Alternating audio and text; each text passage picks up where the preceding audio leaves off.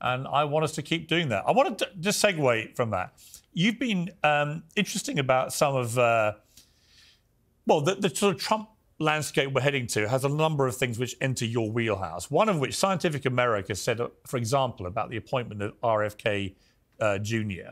Trump has promised he would allow Robert F. Kennedy Jr. to go wild on medicines, food, and health. With that, a radical anti-establishment medical movement with roots in past centuries could threaten the achievements of a science-based public health order painstakingly built since World War II. Do you agree with their categorization of the way this could go?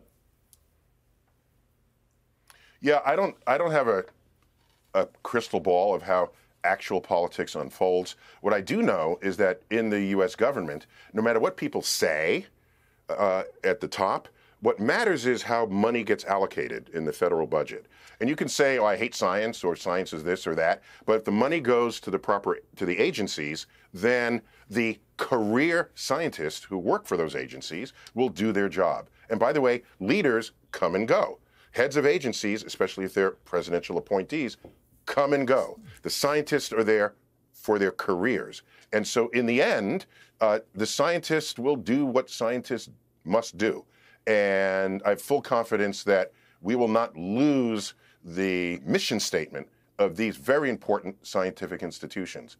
By the way, just a quick bit of history.